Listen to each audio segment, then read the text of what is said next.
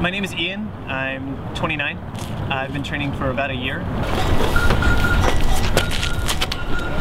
My name is Danae, and I'm 32, and I've been doing parkour for about a year. We typically train on Saturdays. Yeah, we train together like once a week or so.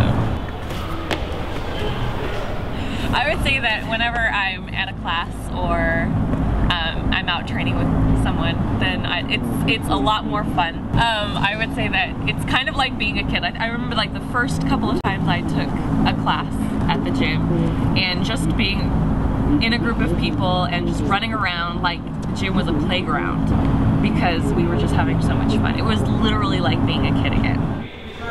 That wheel's loose, just let you know. Something that anybody can train at any level. I mean, you don't have to be able to jump 15-foot gaps. You can jump 5-foot gaps if that's what you need to get through your environment. You left me. Sorry. That's pretty fair. High five.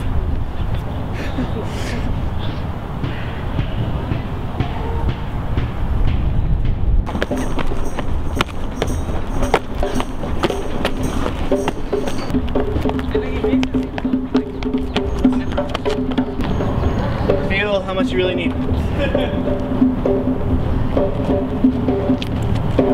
Yeah, you're there.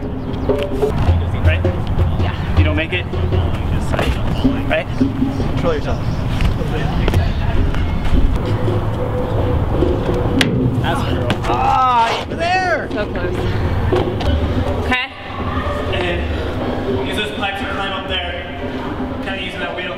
You're always looking for new ways to challenge yourself and push yourself, make yourself better.